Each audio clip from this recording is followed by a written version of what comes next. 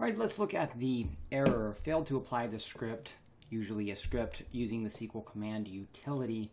This is in the context of replication such as transactional replication or snapshot replication. So today was pretty interesting because this is the first time I've run across not this error, but what caused this error was poor syntax, which, as those of you who know, replication generates it. I don't generate it. Nobody generates it. It's actually generated by Microsoft, but there was an extra go, and that was causing a failure, which was bizarre.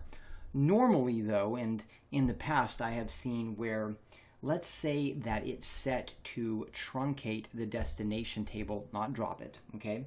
And the source table has changed structure, but the destination table has not.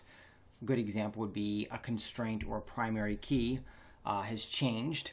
Then if it tries to apply a script that is creating a new primary key or a new constraint on a table that doesn't have, let's say, a column or whatnot, it's going to fail, right? In other words, the source and the destination have to match. Now, you can get around that by selecting the option when you generate a new snapshot to drop and recreate the tables, which is the best approach to do, and especially in transactional replication. In most cases, of course, then there are exceptions to that rule as well.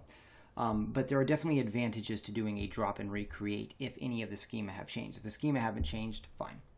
Okay, so the solution is go to your destination server. First of all, validate the script.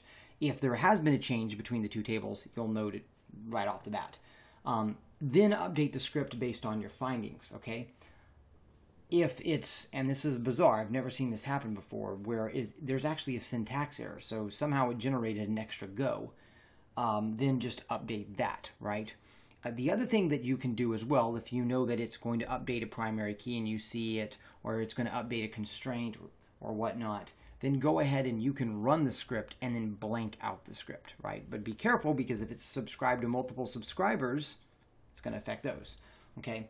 And then, of course, I say here for the case in point where you have source and destination mismatched, definitely always check the source and destination objects when you see an error, because there have been times, or there are times, where people will go make a change to a schema, won't tell anyone, like they'll add a column, and they'll be like, oh, I'm going to drop the primary key and I'm going to add these 3 columns now. It's going to be a composite primary key.